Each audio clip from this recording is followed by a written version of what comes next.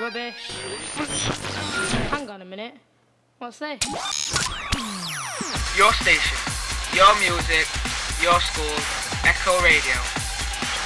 They said it could never happen. Some said it would never work. It's coming. Ecko Radio. Coming to a speaker near you. Okay, so here's what we've been doing so far. First, we looked at other radio stations. What did we like about them? What didn't we like? Then we did some brainstorming and came up with a name.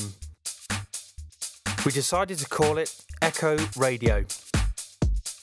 We then created some logos and picked what we all thought was the best one. And here's the winning prototype. Next, we went to have a look around BBC Radio Sheffield to get some tips and see how they did it. We had a look round the studios and spoke to the DJs and the journalists there. We even hit the streets and asked the general public what they thought about radio. We've also learnt how to use microphones, how to interview people properly, different recording techniques, how to edit sound on the computers, to produce jingles, and coming up with ideas for radio shows. We're now busy producing our first show.